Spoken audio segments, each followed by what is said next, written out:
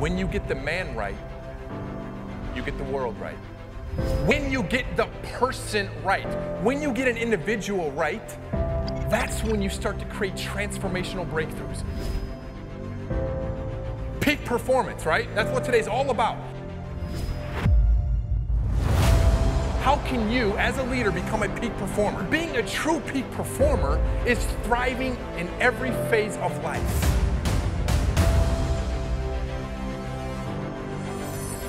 Matt Mayberry is a former NFL player with the Chicago Bears. He joins us from Chicago tonight.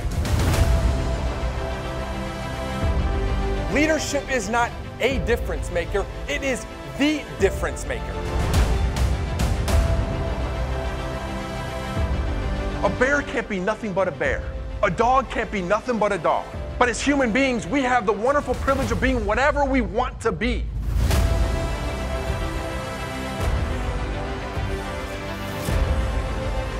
Right now is your time. Right now is your time. Take the moment to gain extreme clarity about your practice, about who you want to be as a man or as a woman, who you want to be as a leader. Make the decision to take full, complete responsibility for your life. Expand your vision as to what's possible. You can do more. You can do, have, and become more every day of your life. Focus on how are you responding to the events in your life, both positive and negative. Because when you do that, your life will change forever. You hear that? That's your dream trying to get out.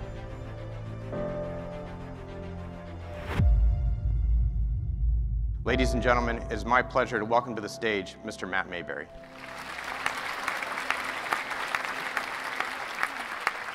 The title of my presentation today is Transformational Leadership, the building blocks to becoming a game-changing leader. And my time in the NFL as an athlete is which 1% of the population gets the opportunity to make it to that level. It's the best of the best from all over the country. And now in the business world, meeting with some of the most extraordinary leaders, innovative leaders, changing the world. The one resemblance that they all have, the common theme they all share is that transformational leaders are obsessed with growing themselves because they fully understand that they cannot grow their team, they can't grow their dental practice until they grow themselves. And there's a very clear resemblance as to what the best NFL teams do, as to what the best organizations do, regardless of industry. I've seen it firsthand with my own two eyes. And the one commonality between the two is this. They have created a culture and team environment where they are obsessed with growing the individual. Obsessed. And before I get started with all that great stuff that we're going to talk about, because we're going to talk about culture, teamwork, how to build a phenomenal world-class team, how to lead through change, and everything else that you probably want to know as a leader and how to be more efficient being in leadership, but also dominating the competition. But before I get into any of that, let me get a quick show of hands. How many people have never, ever heard of Matt Mayberry before today? Raise them high. Oh, shit.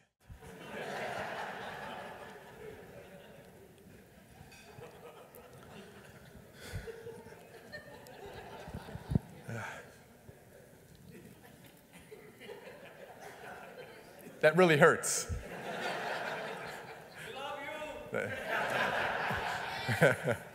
That hurts the ego. The keynote speech that Matt Mayberry gave to my leadership team was not only relevant, but incredibly inspirational. He used his personal experiences to resonate with my team, and they were able to get quite a few takeaways from it. They left here very rejuvenated, ready to work on themselves as leaders, and had a lot of great ideas on how to make their teams more effective. We will definitely be asking Matt back. If you want a different result, you can't stay the same person. A different result, a different expectation demands a new you. And that's where a lot of people, they miss that gap. They think that they can make $10 million a year. They think they can increase revenue by 35%. They think that they can have a world-class culture if they continue to be the same leader they've always been. It'll never happen. You have to become a different type of man or woman to get to a new level of success. It demands it. The best leaders are always asking themselves, how can we do this better? How can we have more meaningful conversations and touches with our clients, not just when there's a problem or things are going wrong? How can we elevate our team performance? How can I elevate my performance as a leader? If you have that type of curiosity on a daily basis, I guarantee you a lot of people will come to you at the end of the year and say, job well done. The best leaders, the very best, have a staggering level of curiosity. Think of every organization, every team, every department in an organization as a big circle. In the center of that circle, you have the 10 percenters, as I call them. The 10 percenters are reliable. They go above and beyond and do a phenomenal job at their job. They're well-liked, well-respected, and they're the hardest workers in the room. 10% of those people are in the middle. Those are the very best people on your team. The 80 percenters consist of the people that they're positive on most days, they do a good enough job, but they never really go above and beyond. They just show up, do a job that they have to do, collect a paycheck. They might do it well, but they're never going above and beyond. They're never helping us innovate or find ways to do our job better. You know, really just getting by to an extent. And the bottom part of that is the bottom feeders, the 10% of the bottom feeders. These are the people that come to work that are usually negative. They're talking about other employees. They're always questioning the leader's decision as why are we doing this? Why are we going through this? This is what we've always done in business. We've been very successful at doing things this way. Why are we doing this now? And they're always finding ways to nitpick or talk about things in a negative way. So that's the bottom 10%. So what am I sharing with you this for? The easiest and most effective way that I have found to build a great team is that your job as a leader is to wake up every single day on Monday, Tuesday, Wednesday, Thursday, Friday, and ask yourself, how can we go get an 80 today? How can we go get an 80 and bring him into the top 10? How? Every day in college, because in college we had 5 to 6 captains. And those 5 to 6 captains, they never needed to be motivated. They were already motivated. So what leadership did, the only way, how do you build a Big Ten program from the bottom that doesn't win any games, maybe 1 to 2 games? How do you get them to compete against Ohio State or Michigan? You wake up every single day with enthusiasm, with a strong belief in the future, and you say to your leaders, the people that you can count on, the top 10 percenters, let's go get an 80 today. Every day, your job as a leader should get a person on your team that's in the 80% and move them to the top 10%. Because a lot of leaders, they make the mistake of paying too much attention to the bottom 10%. Just let them go. Just let them be. The best organizations fully understand that if you create such a phenomenal and world-class culture, they will leave on their own. They will leave automatically because they do not fit into that culture. Achieving the goal is not the most important thing. The man or woman and the leader that you become in the process, in the pursuit of achieving that goal, that is the most important thing. The man or woman and the type of leader you become in the pursuit of you achieving your most important goal, that is the most important thing. The new habits that you instill and develop in your life, the new mindset, the new perspective that you develop. Like you become a different type of person. How can you go deeper in knowing their problems, their challenges? How can you build more meaningful connections at every single touch point? When I was meeting with doctors and surgeons when I was starting in my career, I knew their sons, their daughters, when their birthdays were, what their problems were. I knew if a doctor went through lung cancer 3.5 years ago, I always knew that day he finally became cancer-free. Every single day, I tried to find a way to go deeper in my connections. Every day.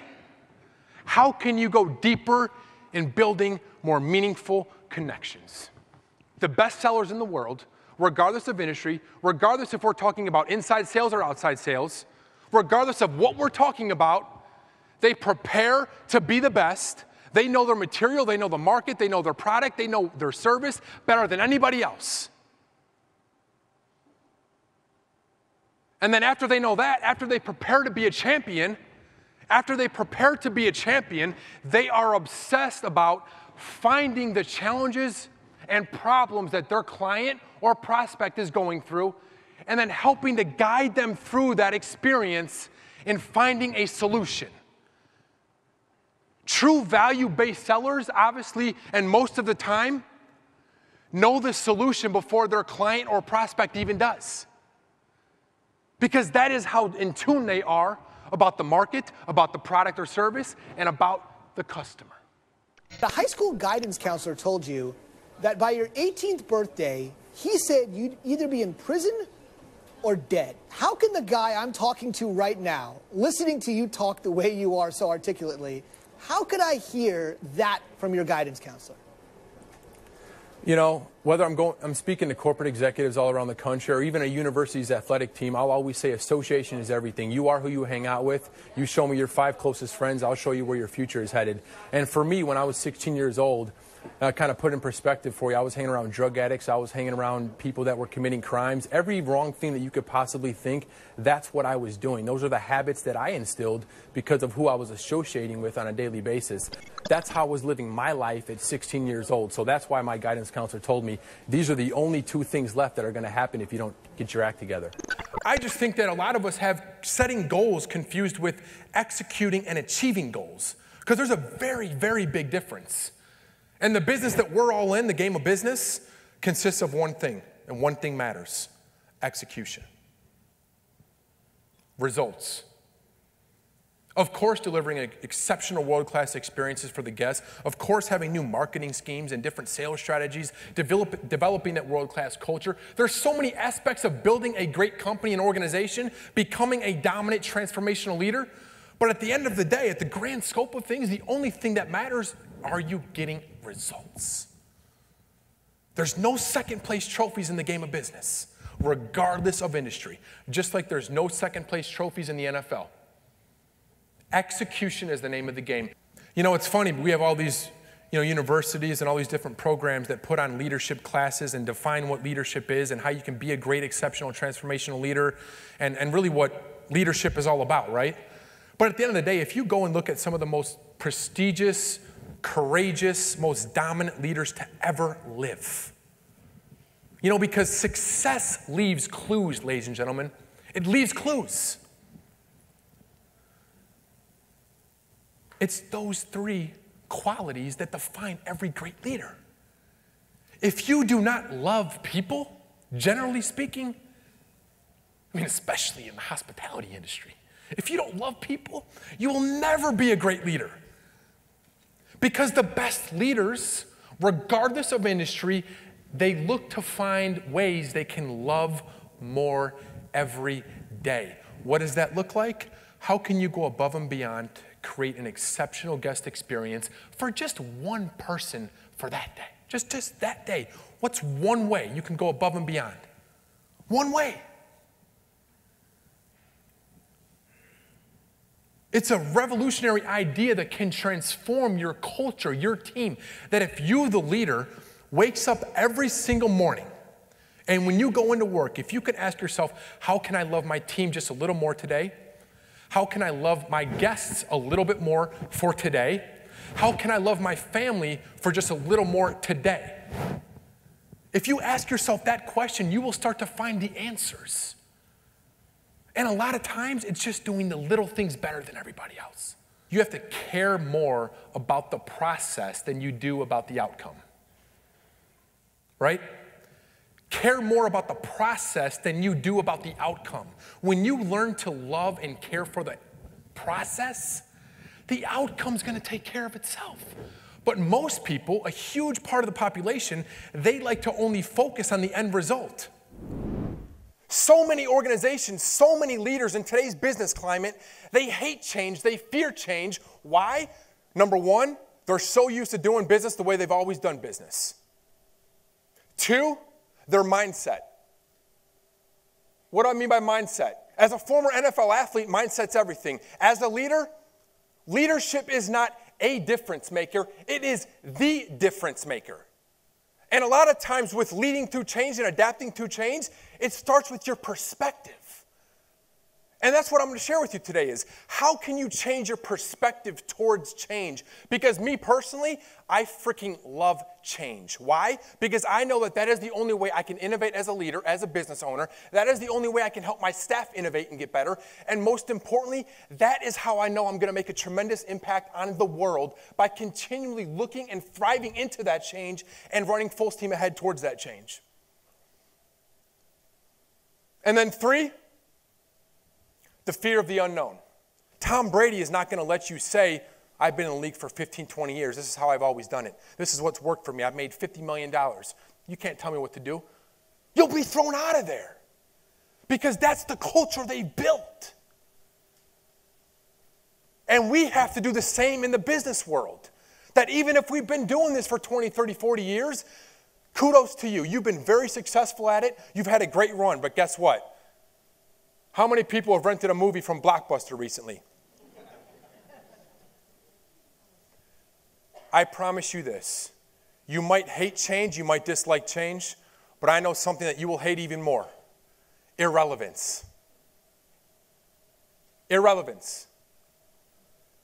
Your ability to change and want to change has to be greater than the possibility of you being irrelevant. Because that is what happens to the organizations that do not adapt day in and day out to the moving and never-ending constant change in the business world. I had a coach in the NFL, my linebacker coach, who would always say, Matt, 94, adapt or die, adapt or die. And he would always say adapt or die. In a film room, going to the bathroom, if I saw him next to me going to the bathroom, whatever we were doing, adapt or die, adapt or die. In everything that we did. Because that was the leadership mentality that we had in that facility as the linebacker unit.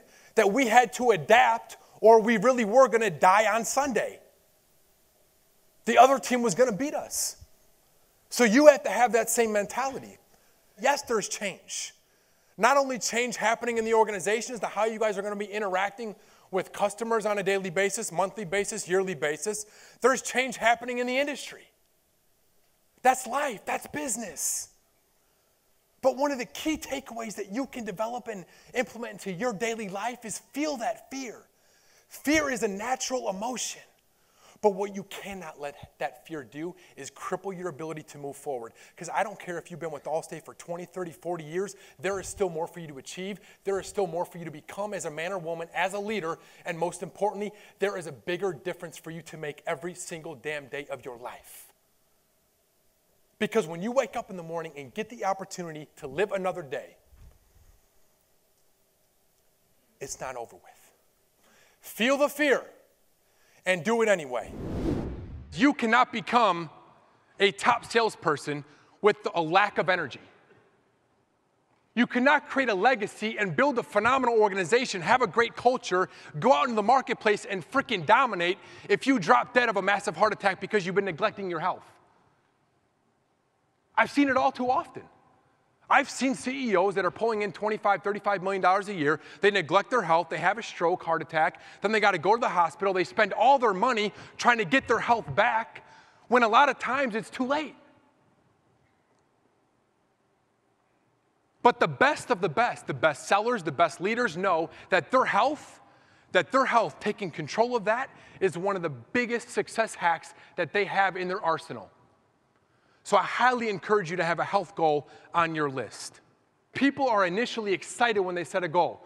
This is going to be our culture. This is going to be our strategy for Unisys as a corporation 5, 10, 15 years from now. We're excited, right? This is my selling goal. This is what I want to achieve. This is what I want to do in sales. This is the marriage I want to have. When you set that goal, you get excited. And then what happens 3 weeks after you set that goal? Life hits you in the mouth. Life gets in the way. The hustle and bustle of life makes you forget the enthusiasm that you had when you first set that goal. But when you know why you do what you do, when you know why you do what you do, you will never, ever, ever be the same again. And that goes for everything, personally and professionally. When you know why you do what you do, that is how you're going to become a top seller. That is how you're going to build a phenomenal, thriving, world-class culture. That's when you're going to become the best mother, the best father. Why do you do what you do? Think long and hard about that. And that is going to give you the tenacity to move forward despite fear, despite challenges, despite adversity. Why do you do what you do? Just as every organization has a mission statement, you as an individual has to be on a mission. I don't care how great an organization's mission statement is, if that organization does not have people working in that organization who are not on a mission themselves, that mission statement is useless. So find out why you do what you do. The future is bigger than the past. Your future is bigger than the past. When is your time? When is your time? Thank you so much.